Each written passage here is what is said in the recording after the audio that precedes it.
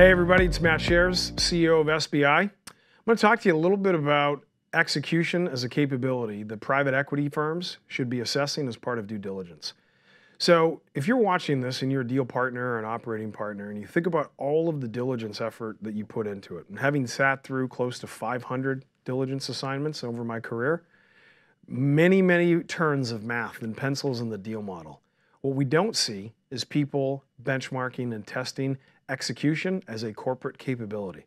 So how do you do that? There's a couple of things. Number one, you need to call that out as part of the questions you ask in the management meeting.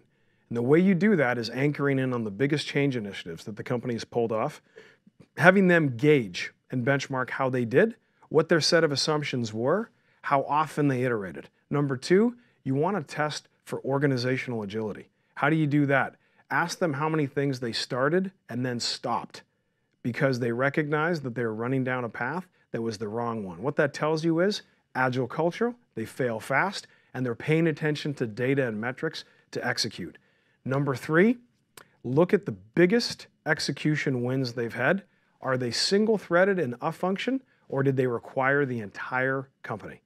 If you have the functional leaders that are bought in and they can work together, the transformations that you're going to have to pull off as a private equity investor when you buy an asset require all of the functions to be pulling the same way. If you don't test for that, this is why many of you in year two are very dejected with the asset that you have and you're wondering what happened because the deal model told you it was a good buy.